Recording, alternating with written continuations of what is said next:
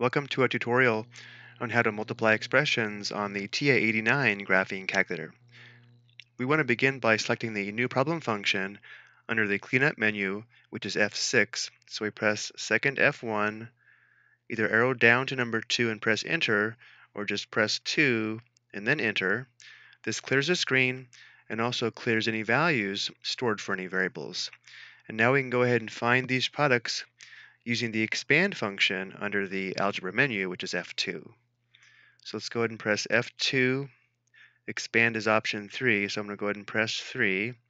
And now we'll enter this product here, 2x to the third times 5x to the seventh. So we'll enter 2x raised to the power of 3, open parenthesis, 5x raised to the power of 7, close parenthesis. We need one more close parenthesis for the expand function, and then enter. The product is 10x to the 10th. For our next product, we have negative 4y times the quantity 8 minus 7y. Let's begin by typing this in just as it looks, though we will get an error.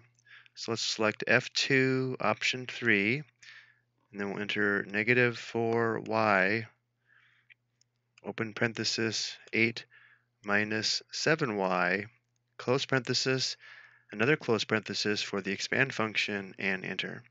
And notice how, as I mentioned, we do get an error. It says invalid implied multiplication, which means we need to include multiplication between this first term and the binomial so that we do not receive this error.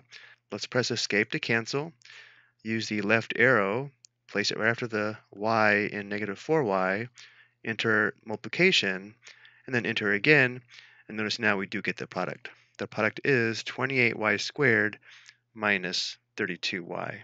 And notice how the calculator also put the terms in descending order. Next we have the quantity z minus 4 squared. So F2, option 3 for expand. The variable z is located here, so we have open parenthesis z minus 4, close parenthesis, raised to the power of 2, close parenthesis, and enter. And the quantity z minus 4 squared is equal to z squared minus 8z plus 16. For our last example, notice how we have the quantity a plus 2 times the quantity a squared minus 2a plus 4. So we'll press F2 for the algebra menu, option 3 for expand. We'll begin with an open parenthesis. And now to use the variable a, notice how the a is located above the equal sign. So we press alpha equal sign for the a. And then we have plus 2, close parenthesis, open parenthesis.